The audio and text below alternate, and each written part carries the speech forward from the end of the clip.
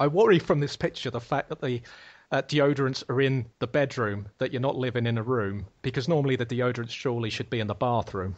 Yeah, fair point. There is again, showcasing a little bit here. I do actually have an ensuite now. Lovely. So maybe that explains why. I guess the deodorants had maybe spilled out of the ensuite and ended up on the table. Because when I'm getting dressed, obviously I'll come out of the shower and spill into the bedroom, and that's maybe where I do my deodorizing, which explains why the why the deodorants ended up where they So did. you're taking your toweling down into the living area, The bedroom the area. bedroom area. I'm coming out of the ensuite into the bedroom area to maybe towel off. Yeah.